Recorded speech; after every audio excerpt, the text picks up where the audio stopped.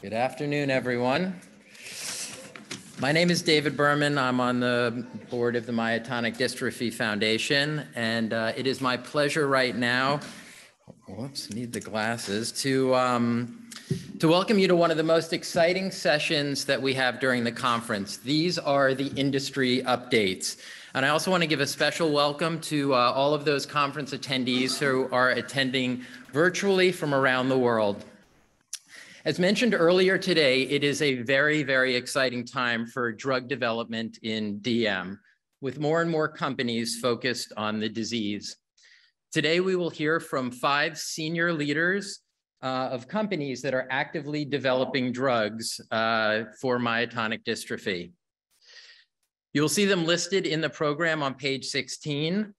And today, we're going to learn about the progress that's being made by Harmony Biosciences, Avidity Biosciences, Dyne Therapeutics, GrittGene Therapeutics, and AMO Pharma.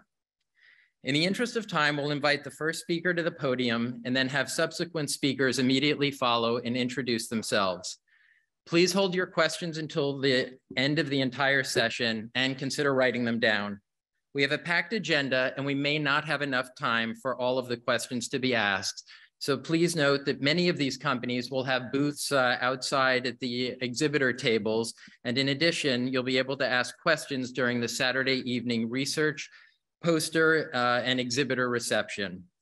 The session is being recorded and will be available on the MDF Digital Academy within the next month. And that's at www.myotonic.org/digital-academy. And right now, please join me in welcoming Dr. Bill Jacobson to the podium. Well, thank you very much and good afternoon, everybody. I'll start off by apologizing that I'm your dessert this afternoon. Actually, before we get going, I just wanted to thank the foundation for the opportunity, for the pleasure and the privilege to talk with you a little bit about Harmony Biosciences and what we're doing in the area of clinical development for type 1 myotonic dystrophy. Let's see if I can figure this out. So a little bit about Harmony and who we are. We're a pharmaceutical company. We're located in Plymouth Meeting, Pennsylvania, just outside of Philadelphia. We do have most of our clinical group actually located in the Chicago area, though. We are focused on developing novel therapies to address unmet need in rare diseases of the central nervous system. We've been around for about 5 years. We're a member of the Paragon family of pharmaceutical families. The drug that I'm going to talk with you about today, which is pitolisant, was licensed to us by our partner in France, Bioprojet. We have been public for a couple of years. We're a fully integrated company and we're growing rapidly because there's so much to do in this area. We have approximately 200 employees. So quick primer, I'm sure this is not news to most of you, a little bit about DM1 specifically. As you may know, while the term myotonic refers to musculature, myotonic dystrophy is in fact a multisystemic disorder and it impacts many, many systems. It certainly impacts the heart, the gut, the brain, the eyes, the endocrine system, and many, many others. We at Harmony are focused on the non-muscular and non-neuromuscular symptoms of the disorder. In particular, we're focused on excessive daytime sleepiness, but we're also investigating fatigue, which is somewhat different from sleepiness, and cognitive dysfunction, overall burden of disease. Excuse me. So as I mentioned, we're focusing to a large extent on sleep. We all sleep every night, some of us a little bit better than others.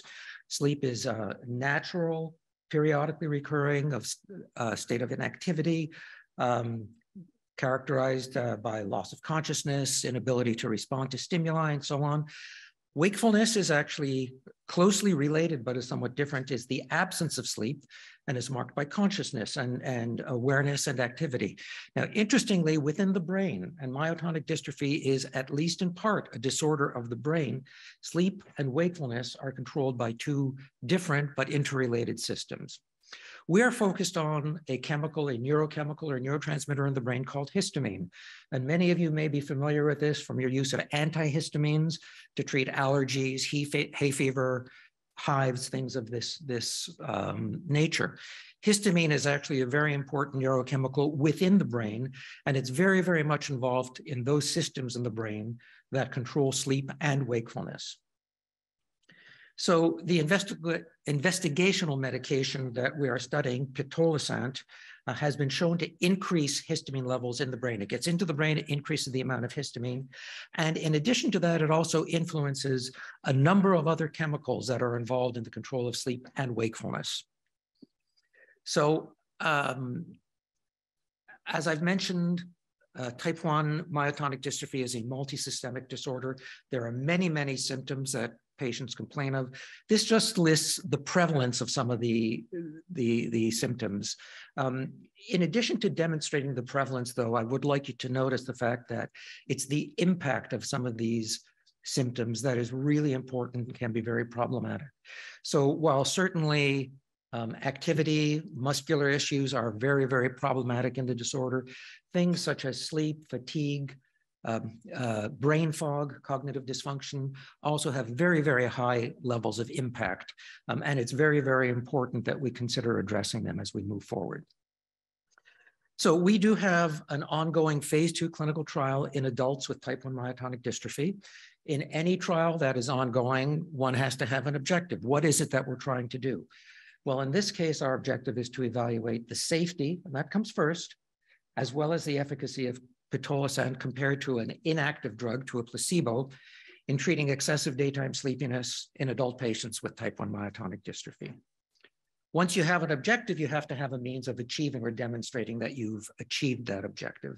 And in this case, we have a primary endpoint, and that is the change in the average daytime sleepiness scale, or the DSS, which is a scale that has been developed specifically in patients with type 1 myotonic dystrophy, looking at the beginning of the study to the end of the study, in where we're going to be comparing our drug, our active drug, pitolisant, to an inactive drug, to a placebo. And if we can get this to go, I'll be happy to talk with you about our secondary objectives. Can you guys advance the slide up there? There we go. Okay, so in addition to the main or primary objective, we do have a number of secondary objectives, and I'll go through these fairly quickly. As I've mentioned, we're looking at fatigue. We're looking at various elements of cognition, which is often referred to in one way or another informally as brain fog. We're looking at psychomotor function, or how quickly the brain works, speed of processing. We're looking at attention. We're looking at working memory.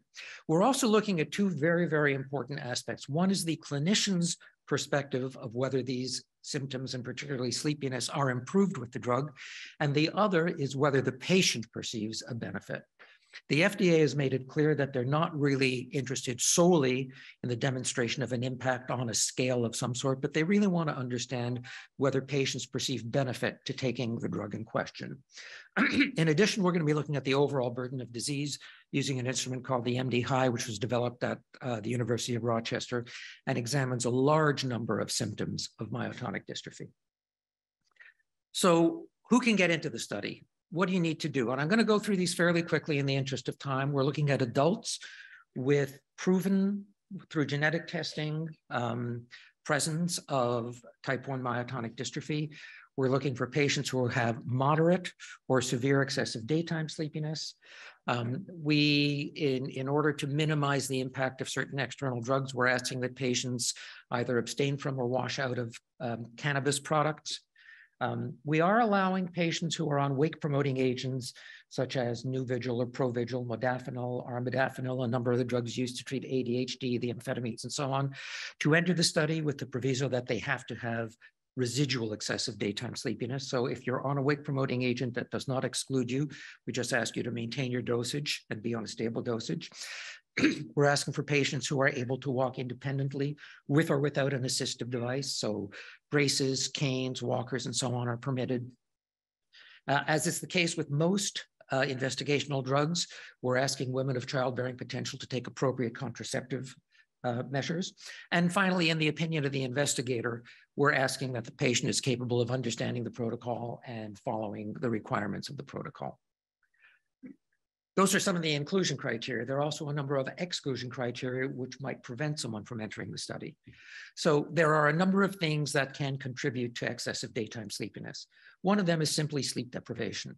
If you're not getting enough sleep, you're going to be sleepy during the day. So we ask our patients to undertake a sleep diary so that we can ensure they're getting sufficient sleep prior to entry into the study. Another thing that can cause daytime sleepiness are sleep-related breathing disorders, such as obstructive sleep apnea. And again, we're not excluding patients with these disorders, but we want to ensure that a disorder such as obstructive sleep apnea is not the primary contributor to the excessive daytime sleepiness that we see. We don't want patients who have been in another study of an investigational drug within a month of this one. Use of any medications that would interfere with the actions of pitolisant are excluded, and we do allow for washout of certain of these drugs.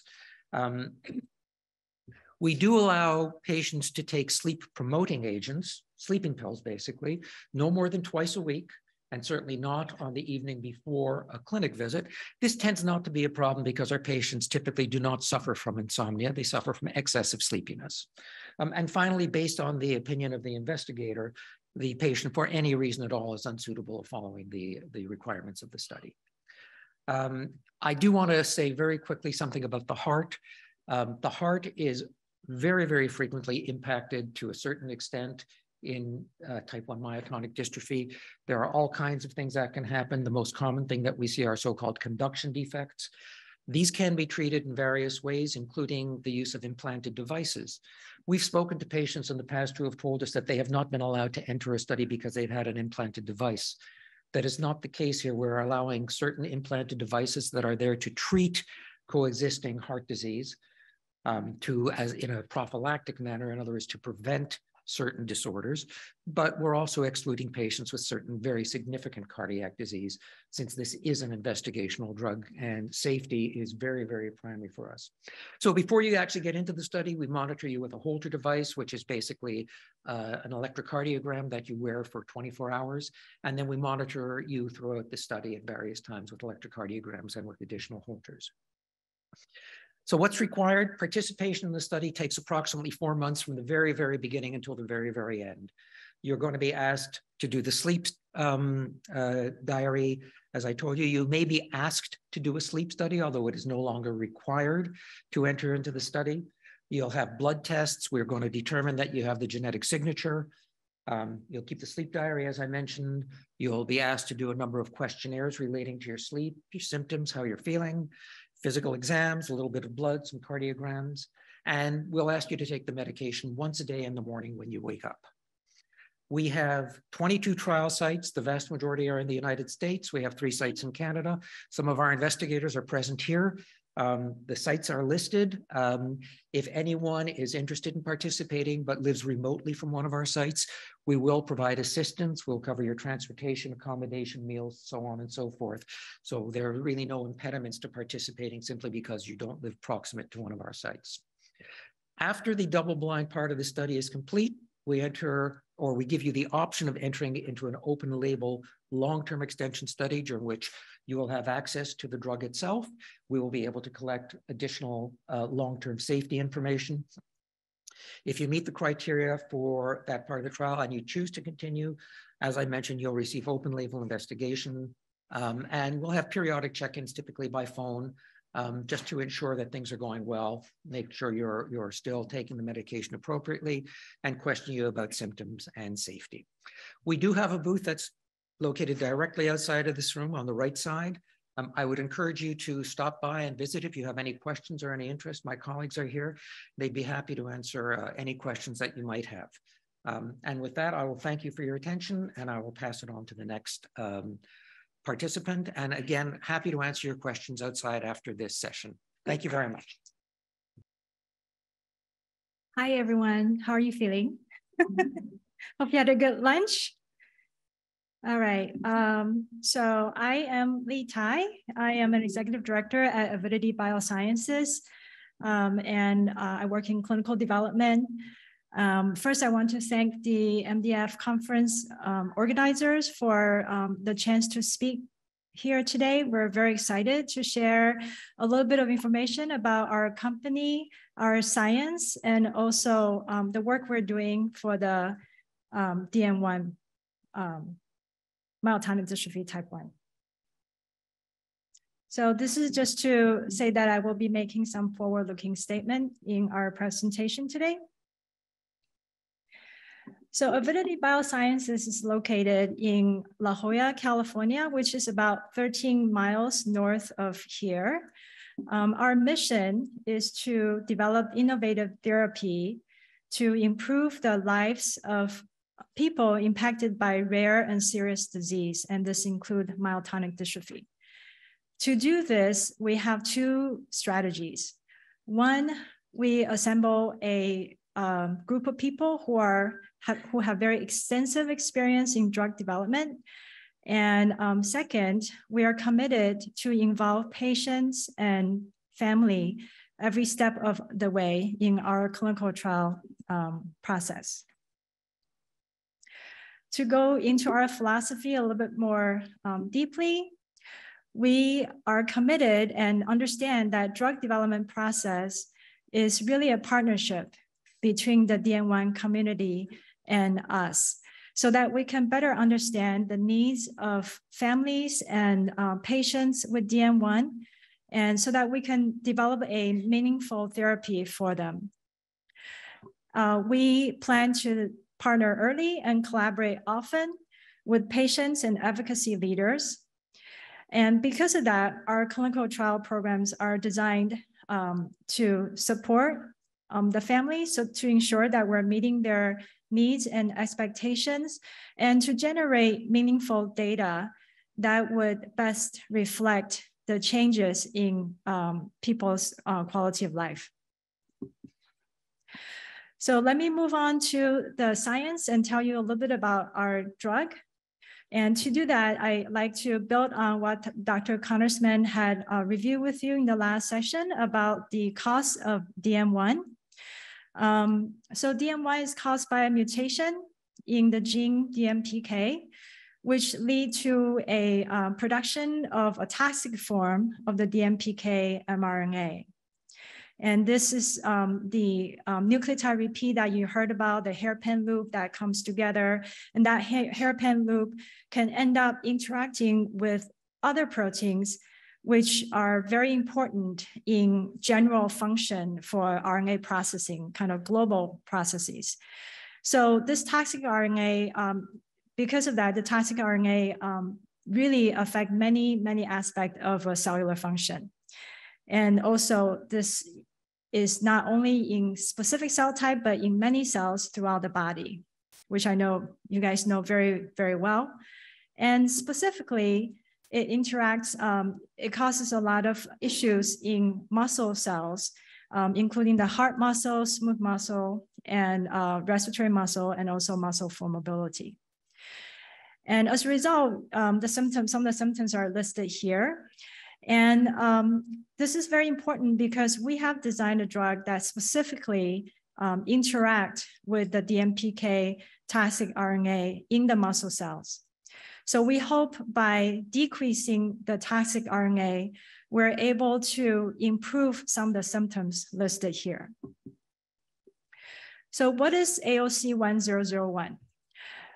This is a cartoon of our drug. Its AOC stands for antibody oligonucleotide conjugate, and it's really being developed to target the root cause of DM1. And to go into a little bit more detail, AOC is made up of two major components in its structure. One of them is an antibody. The other one is oligonucleotide or an oligo. Antibody is a naturally occurring protein made by our body to help fight infection.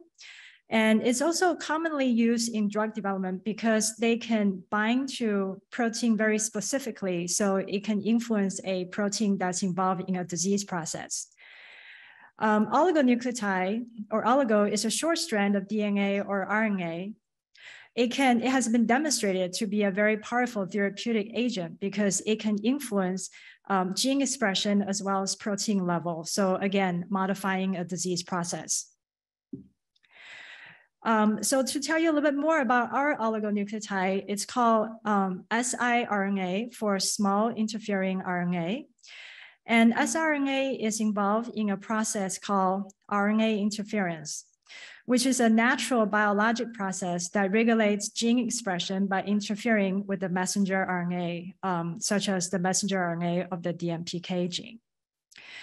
RNA therapeutics has been used to target disease-causing RNA in several diseases, in addition to DM1.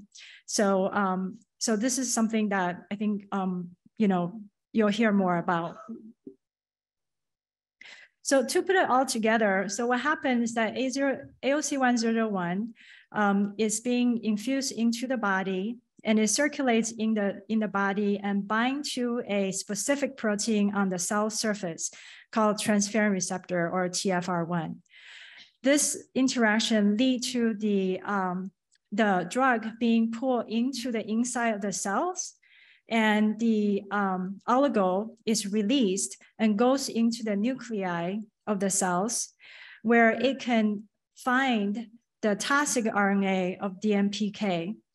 And once they interact together, this leads to the toxic RNA to be destroyed in the body. I'd like to show you 2 slides of data that we have generated to help us understand how AOC1001 works. So this is a study done in monkeys. In this study, monkeys are given 1 single dose of AOC1001. After that, thigh muscle and calf muscles are biopsied basically monthly for the next 3 months. As you can see, the y-axis, the vertical axis, is the DMPK mRNA level in these biopsy tissues. In 4 weeks, after dosing, the DMPK mRNA goes down to 75% by 75%. And this 75% reduction is sustained for the next 8 weeks. So until the end of the experiment, which is 3 months, basically, the reduction is sustained. The next slide shows some of the other tissues that we also looked at after dosing. So we can get tissues from many different skeletal muscle in addition to calf and thigh. We also look at the tissue, the diaphragm muscle, as well as heart muscle. And we can see consistently AOC1001 reduce the DMPK mRNA by 75 to 80%.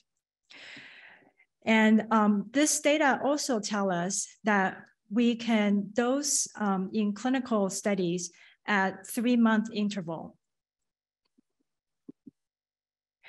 So based on this data and several other data, we have been running 2 trials, one called Marina, the other one called Marina Open Label Extension. And I'd like to take the next few slides to tell you a little bit more about our clinical work.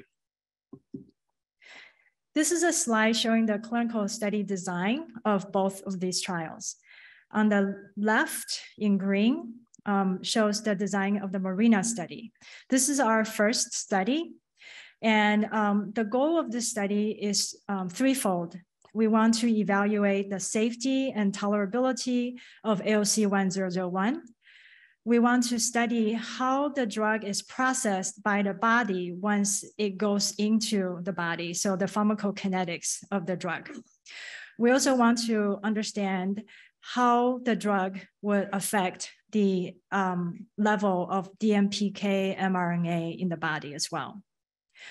This is a randomized placebo-controlled study.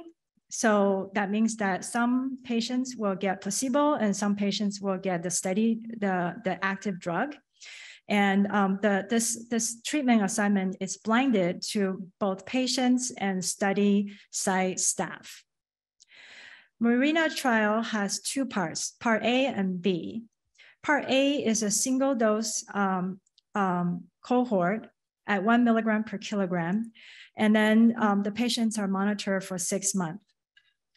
Part B have 3 cohorts with increasing doses. And each participant in Part B will get 3 doses and also be monitored for a total of 6 months. After 6 months, patients from the MARINA trial is invited to join the MARINA open label extension trial. And this trial lasts for 2 years, and it allows us to provide AOC 1001 to all participants. It also allows us to collect long-term safety and efficacy data. So MARINA trial is a small trial. We're aiming to enroll 44 adults with DM1 who are between age of 18 and 65 years old with a genetic diagnosis of DM1 and as well as symptoms, and also their ability to walk independently for at least 10 meters during screening. Currently, there are multiple sites that are open across the US for this trial. And these trials sites are selected for their deep knowledge and experience in managing and caring for patients with DM1. As I described in the beginning, Avidity is committed to partner with patients and family in designing our trials, and that's no exception for the MARINA trial as well. MARINA has been designed with input from the DM1 community with a goal to minimize barriers to participation and enhancing overall experience. So these are some of the things that we have implemented into the trial. This includes the home health and telemedicine visits instead of in-person clinic visit. Also include travel concierge service, which will help to arrange and prepay for airfare, lodging, and ground transportation for study participation. It also will include reimbursement for reasonable trial-related expenses. So I'd like to provide a little bit of update with for the 2 trials. First, I want to say that we are the Avidity team is very, very lucky and feel very honored to be the first trial in the last few years to be in this community. And we have really appreciated so much enthusiasm and support from patient community and the physicians and site staff in their support in our trial design and trial execution. And I know that everyone is very excited about the trial, and we just feel very fortunate and grateful.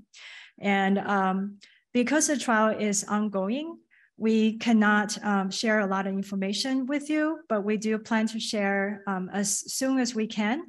So, we really appreciate your support.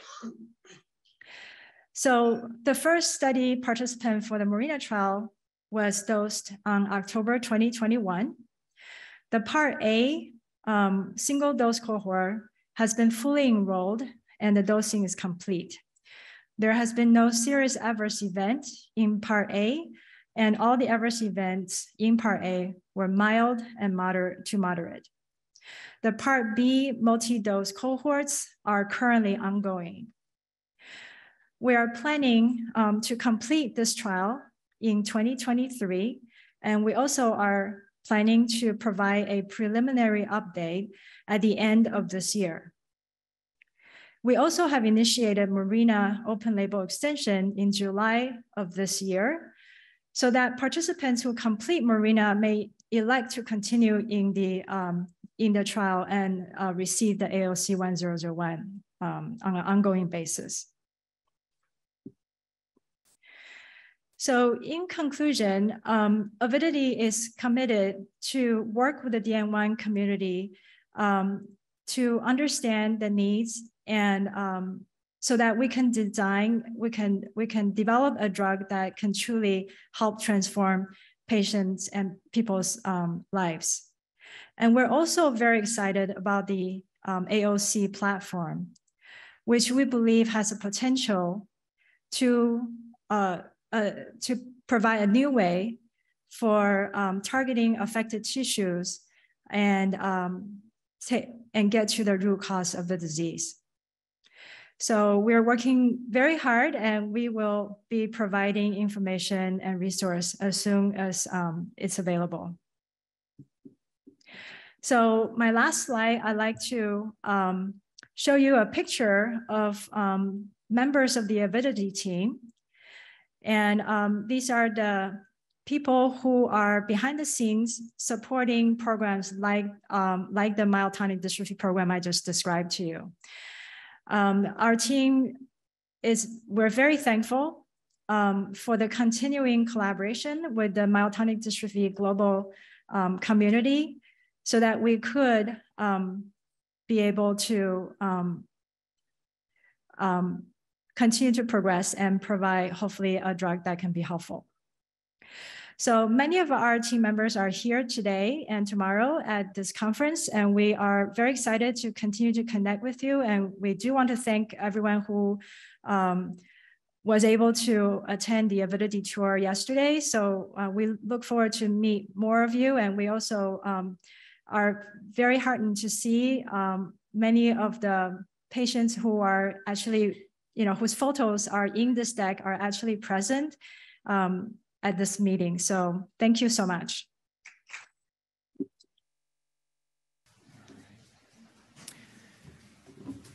Good afternoon, everyone. My name is Ash Dugar. I'm the Global Head of Medical Affairs at Dyne Therapeutics. First, I'd like to thank the MDF and the organizers of this meeting for inviting me to speak here today. It's always a privilege to speak to this community, and so thank you very much for your time and attention today.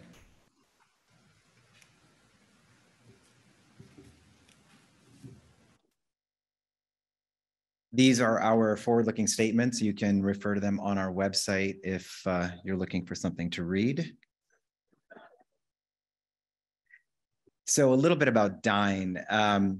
At Dyne, we have a pretty straightforward mission and a very important one. It's to develop life-transforming therapies for people living with serious and rare genetic muscle diseases. This is really core to who we are and what we do every day. This is what motivates us. It's you. You inspire us, you motivate us, and this is what the company is all about. So there are some core pillars upon which we are working. The first is delivering for patients, and it's just amazing to be able to have this opportunity in front of all of you. We really have been learning from this community. I myself have been now in the myotonic space for almost 2 years. And so I've learned a tremendous amount from the community and from the advocacy leaders. And you've been sharing your journey and really helping us understand what this disease is really all about. So thank you. And then importantly, as we develop our clinical programs, our clinical trials, we are making sure that we're asking for your input. We do this through advisory boards, with families, with patients, and in many other ways. And to make sure that as we think about these clinical trials, that we have your input so that we can make sure that we have the most patient-centric trials as well as scientifically meaningful trials. We've also built a great deal of expertise at Dyne, which is quite important. And we're guided by a world-class scientific advisory board with luminaries such as Dr. Charles Thornton. And importantly, we're developing a candidate for DM1 called Dyne 101. And it's really important that we are able to communicate what the scientific platform is upon which Dyne 101 was developed. And we'll get into that in a bit. But I will say it's designed to overcome one big challenge, which is to be able to deliver antisense oligonucleotides, or ASOs, that really target the genetic basis of the diseases, like DM1. And so we'll talk more about that, but we really need to overcome this challenge to getting to muscle, cardiac muscle, skeletal muscle, including diaphragm, as well as smooth muscle. And ultimately our goal, everyone's goal, is to stop or even reverse disease progression. So thanks to Dr. Connersman and the last two esteemed speakers, you've heard a lot about this, and frankly, you're able to teach us about the disease. We understand that symptoms appear from birth to, older ages. And ultimately, the quality of life that decreases over time is substantial. And so hopefully as a community, we can do something about this. A little bit about, first, a little biology 101, how proteins are made, and then I'll talk about DM1. And I'm going to go through these slides quickly because you've actually heard a lot about this already. And of course, you are quite knowledgeable about this space. But as you know, cells are the building blocks of our bodies and responsible for nearly all of our functions. And DNA is a part of what exists in the cell nucleus that contain the instructions for making proteins. And so a section of the DNA for a particular protein is called a gene, and those are the instructions for that protein. And then DNA information about the genes is written into RNA. And so this is a process called transcription.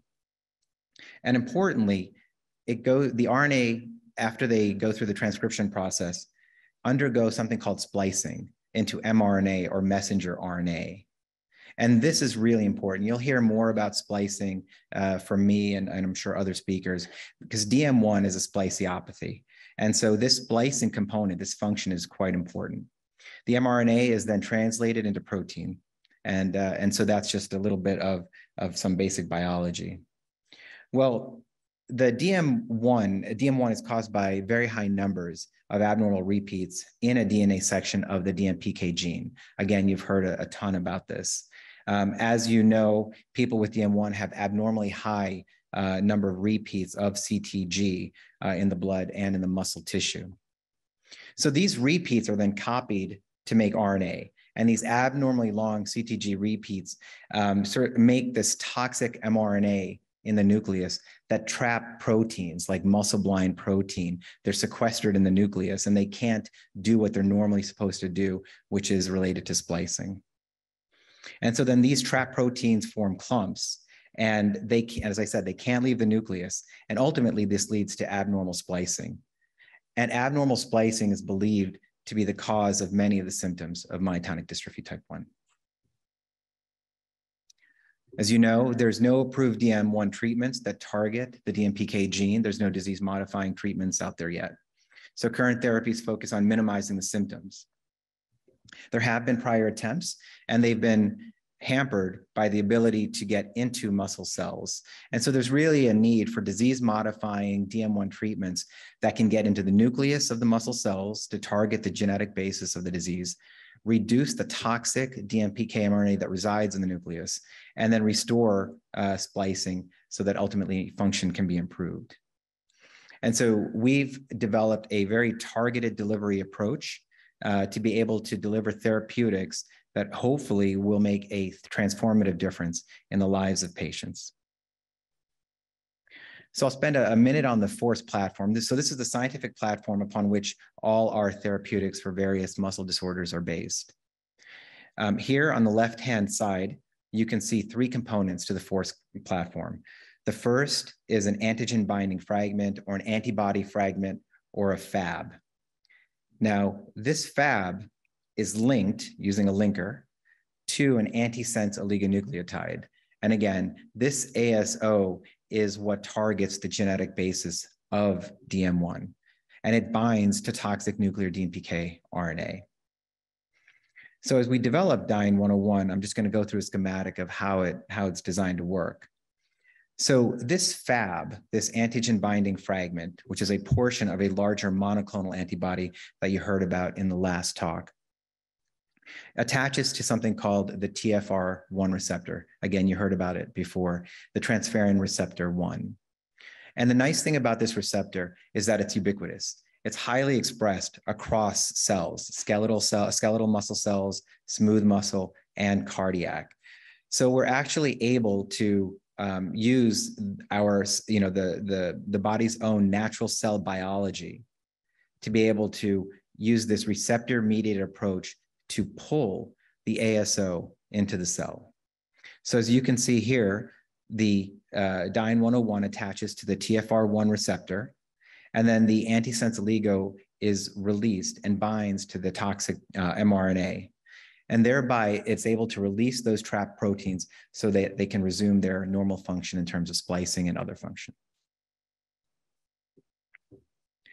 So before the clinical trial, as you know, there's a number of preclinical studies, animal studies, and studies in patient cells that companies very often do. And so at Dyne, we have really not shied away from trying to understand our potential therapeutic, and we've tried to explore it in every model possible. So we wanted to understand a few things: how it gets into the muscles, where it gets into, and how effectively it gets into the muscle. And then, is it doing what it needs to do? Is it reducing the toxic DMPK RNA in the nucleus? And is it correcting splicing? And then, are we actually going to see some resulting effects in terms of function? So we've done a number of studies in patient cells, as well as mice models and in monkeys. And I'll just get into a little bit of that data in a moment here. I do want to point out the HTFR1 DMS-XL mouse model is particularly interesting.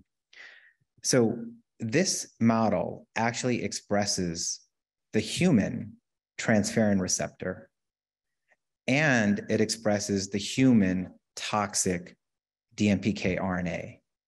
So we're actually able to test our clinical candidate Dyne 101 in this HTFR DMS-XL mouse model. So this is one piece of a large data set just to illustrate the power of the FORCE platform and what Dyne 101 can do.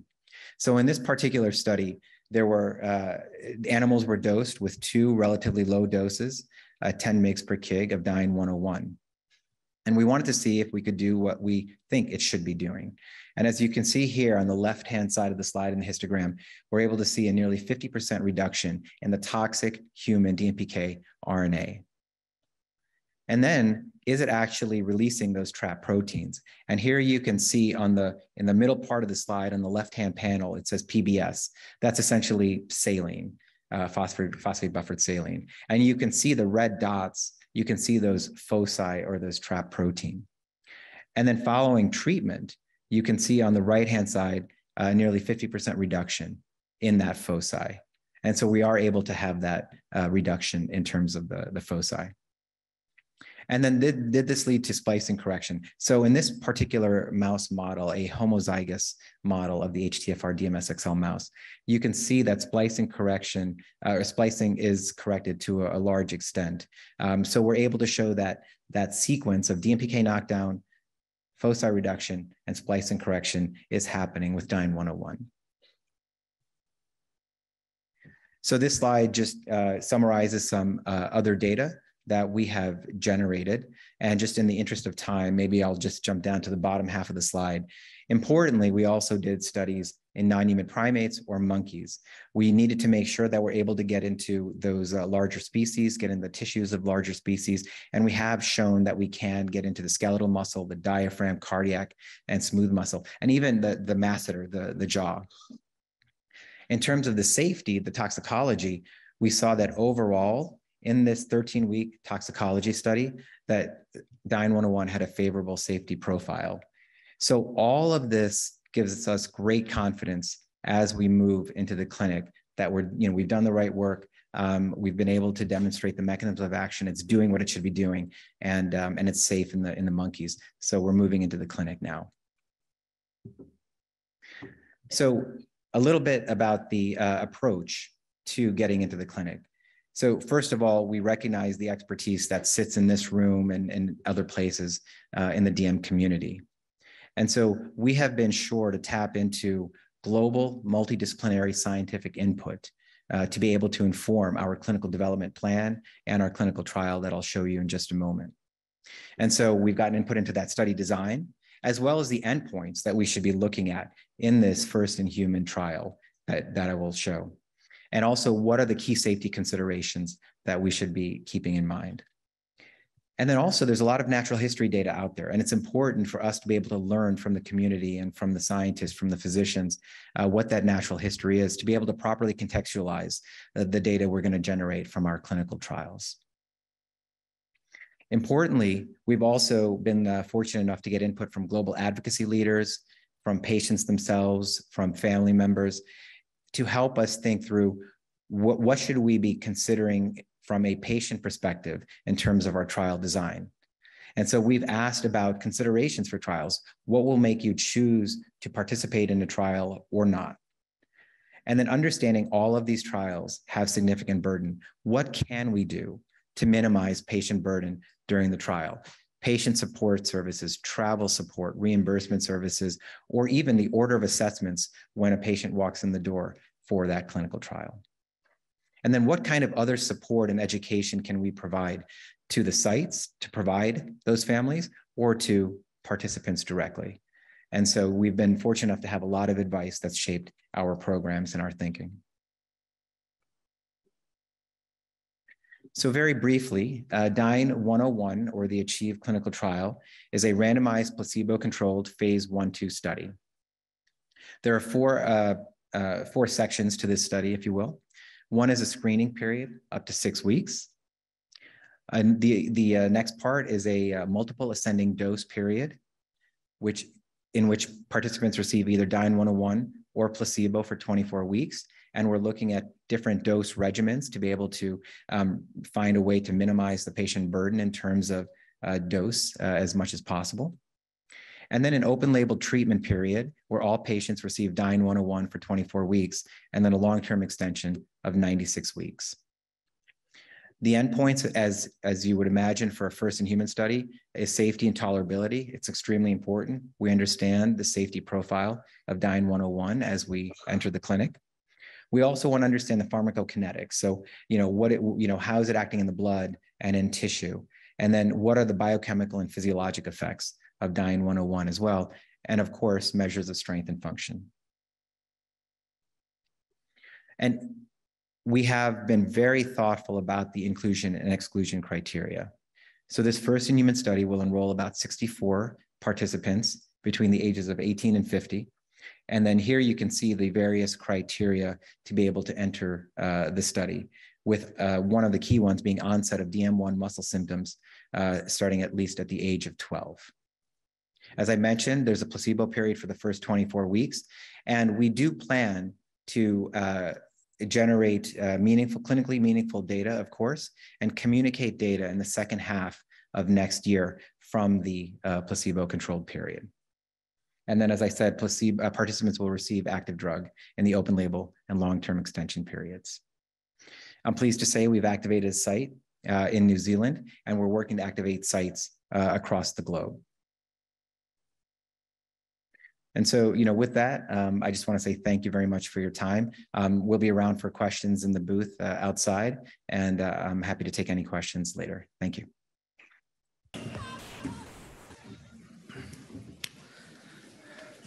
Hello, my name is Gor Sarkisian, and I'd like to thank the organizers for this opportunity for me to introduce GrittGene Therapeutics.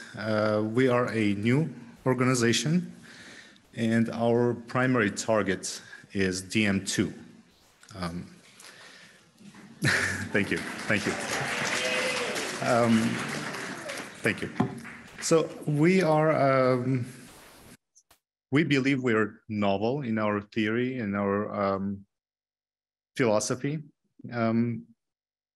We are a disease-centric company, basically, and which means we are free of certain constraints that other therapeutic or other companies have.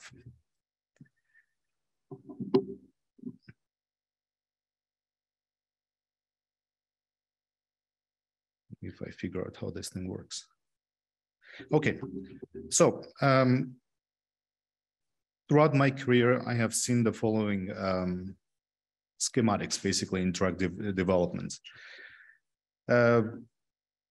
Usually, throughout years of development in academic setting of a specific disorder, we learn that a certain receptor, a certain protein is involved in it, okay? And from that point on, the research is aimed at the protein, the receptor. As a result of that, obviously, we find that that protein, that receptor, is involved in a number of cellular pathways and cellular functions. And as a result, it can be exploited as a therapeutic means for a number of different diseases. And then after that, of course, we try to find small molecules that interact with that particular receptor as a means of a therapeutic agent. And one of them later is picked as a therapeutic agent, but for one reason or another, that becomes a therapeutic agent for disease or disorder N. And why is that? For several reasons. One would be, a pool of molecules that have been screened. Some of them are not biologically available, some of them are toxic. And that particular receptor, molecule that was investigated turns out to be or show efficacy in another disorder, not the one that the research has begun with. Or alternatively, development of a therapeutic agent for disorder number one is simply too expensive. It will take too long of a time. Now, our approach is somewhat different.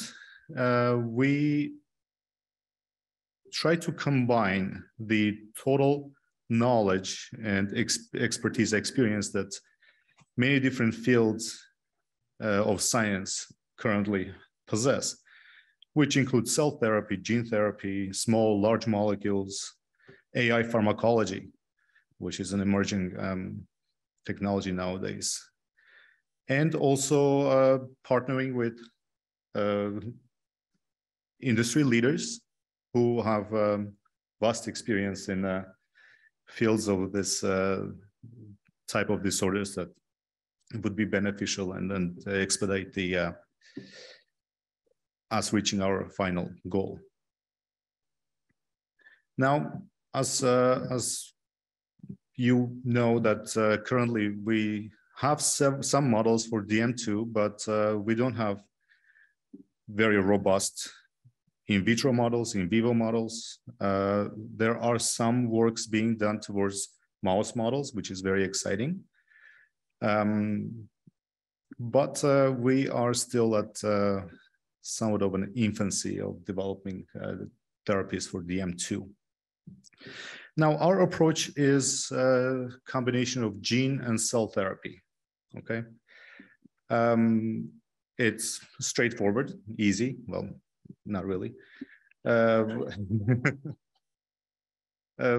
Basically, our approach is harvesting fibroblasts from the patients, transforming them into pluripotent stem cells, performing gene editing on those cells, and that's a very lengthy and multi-step process also. Then once the population of cells that meet our criteria is cherry-picked, those cells are then transformed into myocyte progenitor cells and then are used as a means to repopulate the mutated cells that cannot sustain healthy muscle. Now, again, just briefly, fibroblasts from the dermis are harvested. They're grown in vitro.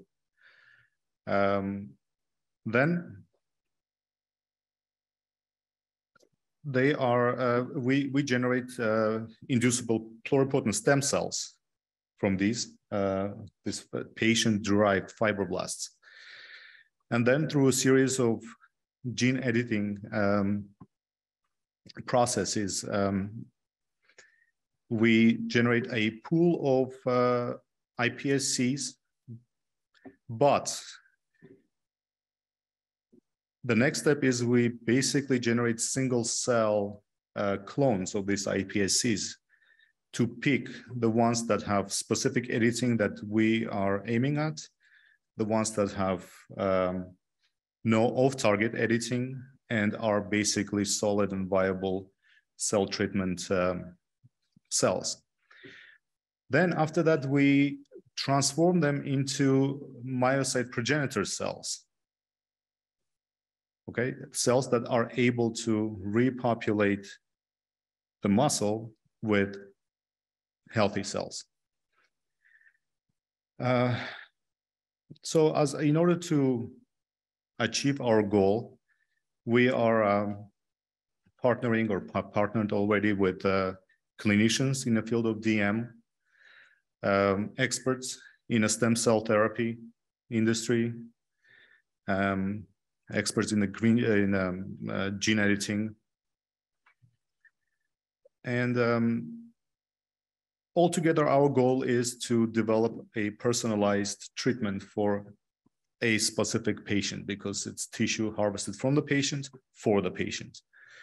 This takes care of some problems such as graft versus host, versus off-the-shelf cell therapy. And we have a sustained or already available upon demand pluripotent stem cells if needed down the road. Having said this, we are proud to be strategically also find ourselves in a place in which we are able to support any other research that is being done towards finding solutions for DM2. So we are ready to partner with anybody is working towards DM2, and our research is available, and our goal is to find treatment cure. Thank you.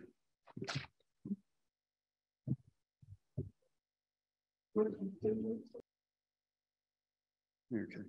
Hi, good afternoon, everyone, and good day to everyone joining online. My name is Mike Snape. I'm from AMO Pharma. I'd like to start by thanking MDF for inviting us here today to speak, and thank you to the audience for taking the time and giving us the opportunity to talk to you. So let me see if I can make this work. Right, we are a small company, half based in the UK, half based in the US. We were formed by a group of people who are interested in helping children who, perforce of genetic disorders, have problems with their development. So we're focused on congenital myotonic dystrophy. I'm, like the other speakers, not going to do a great long spiel about all of the symptoms of congenital myotonic dystrophy because you know what they are. I just want to highlight one thing because I think it'll come into this talk later on, which is focused on explaining where we are in terms of our clinical work with a compound called AMO-02. Congenital myotonic dystrophy, like adult onset myotonic dystrophy, is a very disparate disorder. It affects multiple organ systems, somewhat variably. And so you're presented with a kind of cluster or syndrome of things that you have to deal with. And that presents some interesting challenges for clinical trial development. So just try and hold in the back of your mind, I think, a distinction that we've been using internally between chronic symptoms in congenital myotonic dystrophy, movement issues, cognitive issues, the presence of autism, things that are there every day on an ongoing basis that are kind of common to a high number of individuals who are affected. And we can measure them because they're there all the time. Whereas there are other symptoms that are incredibly important and concerning for the individuals and their families that are more episodic, maybe cardiac events that occur infrequently, that we can't necessarily do clinical trials on in this population because they occur infrequently and unpredictably. So that makes it hard to measure in a rare disease with a small number of patients. So we're focused on the kids and adults with congenital onset DM1. This has no approved treatment. We're interested in, people have used already the term disease modifying agents. So things that address the underlying biology rather than just treating symptoms. And as you've had great explanations from the preceding speakers, this is a disorder of RNA. So we want to try and target that abnormal RNA. So what is the investigational medicine we're working on? We call it AMO-02. It was a medicine developed by another company who were interested in other brain-mediated disorders. We've taken over the compound from them. It's a traditional low molecular weight pharmaceutical. What does that mean? Why is that relevant? It's a powder that you can make into a strawberry flavored liquid by mixing it with water. And then you can take it by mouth or through a feeding tube if you need to use one of those. You take it once a day. It's absorbed through the digestive system. It gets into the bloodstream. And from the bloodstream, it gets into cells in every organ of the body. We know that. So we know that this drug can get to the brain, it can get to muscle, it can get to your GI tract, it can get to your liver, it can get everywhere. And once it's within a cell, I'm going to speak kind of briefly today. I'm very happy if anyone wants to get into more detail outside of these presentations. But once the material is within the cell, it will then disrupt and fragment the CUG, repeat RNA, that is causal for congenital myotonic dystrophy and adult onset myotonic dystrophy. And you can see that on the slides on the screen at the moment. This is work done in Luba Timchenko's lab at Cincinnati Children's Hospital. This red fluorescent staining that she's shown, her group has shown in tissue from children with the disorder or from experimental mouse models. That fluorescent red is staining of the mutant RNA that causes the disorder. And in the presence of our compound, it goes away. So our hypothesis is can be explained or posited rather simply. You take the drug by mouth, it gets to all the tissues in your body, and it removes the underlying cause of the disorder. So hypothetically, therefore, it should be able potentially to reverse all of the symptoms of the condition, be they brain-mediated, muscle-mediated, GI tract, whatever. To test that idea, we've done an initial clinical trial. This is a small study done in adolescents and adults with primarily congenital, but also childhood onset DM1. This is a published study. I've presented it before as of other members of the team, so I'm not going to go into massive detail. The key thing is during short-term treatment, so from about 6 weeks on, using lots of different ways of measuring benefit, either conducted by the physician in the room or by the caregivers, or where possible, the patients themselves, looking at multiple different things assessed separately and independently by multiple different categories of people.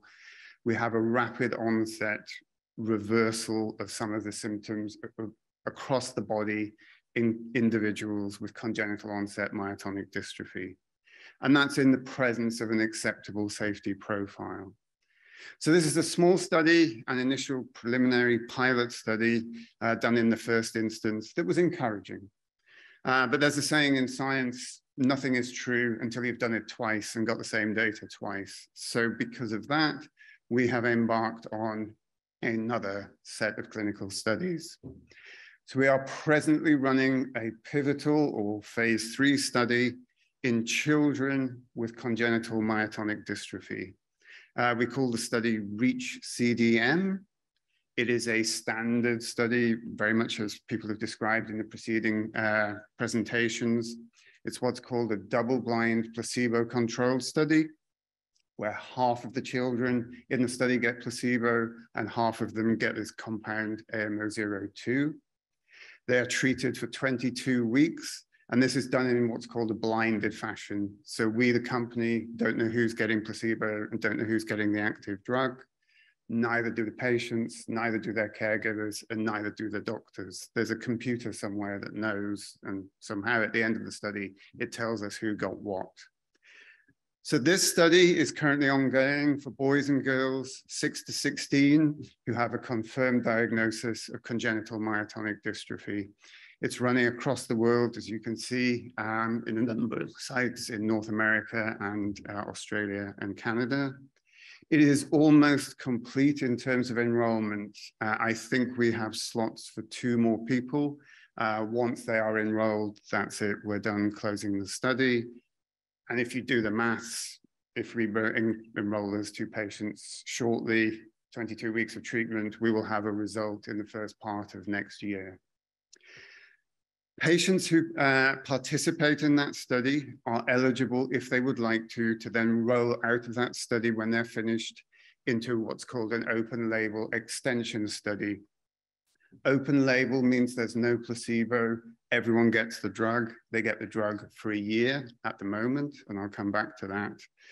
And that's important. We're doing that study for two reasons. Number one, to gather a year's worth of safety data above and beyond the first study. And secondly, obviously, people who are involved in the first stage may be on placebo, so this guarantees them the opportunity to get access to the medicine if they would like to do that. Those are the studies that we're running.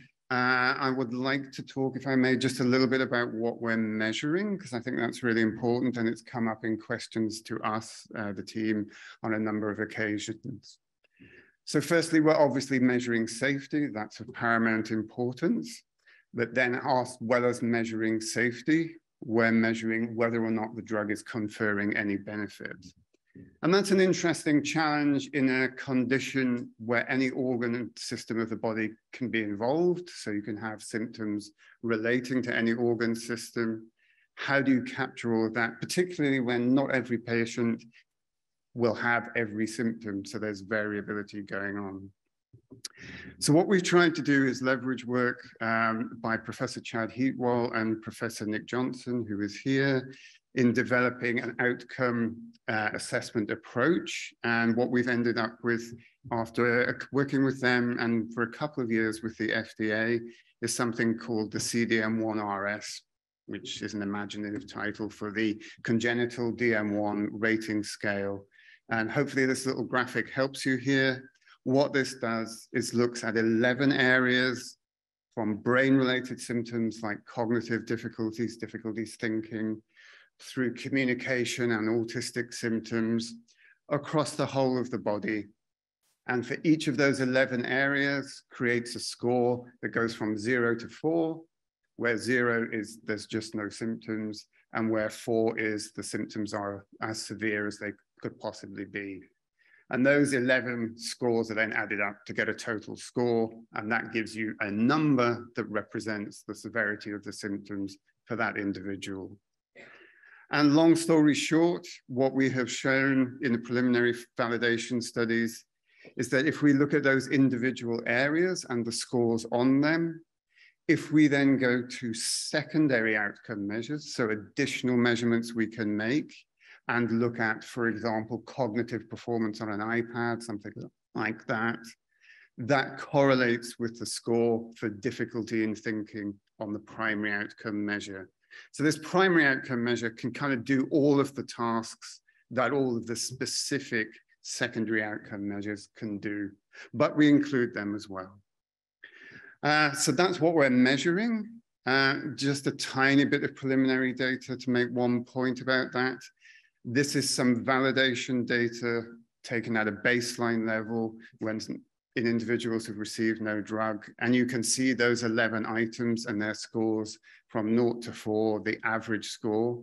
I guess the point I want to make is that you can see this group of children with congenital myotonic dystrophy, they're impacted across the board. It's not just like they have one thing, a movement problem or a sleepiness problem. Many different things are involved in these individuals, but we can capture that in this relatively simple rating scale approach. So where are we? The REACH CDM study, the first part, the double-blind, placebo-controlled part, was due to start in April of 2020, but guess what? There was a pandemic, so we had to wait nigh on a year before we could start. We then started in March, April 2021.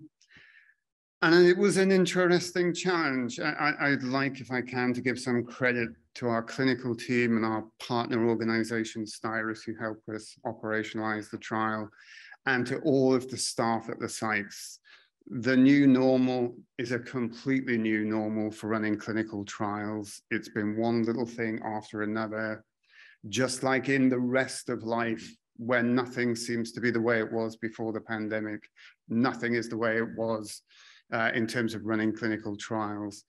So the trial has been a labor of love, and I really, really want to thank the sites for doing that, and obviously the families, where, you know, we see affected caregivers bringing affected children into the burden and the difficulty of doing a clinical trial in the conditions of a pandemic. It's a tremendous ask and really difficult thing to do. And I'm just so grateful to everyone involved that they've persisted and been able to do that. It's been a real inspirational experience to watch that unfold. In terms of the REACH-CDM study, it's blinded, so obviously we don't know what's going on with efficacy, but from a safety perspective, we have a data safety monitoring committee that's independent of us that meets every quarter. So I think they've had 5 meetings so far.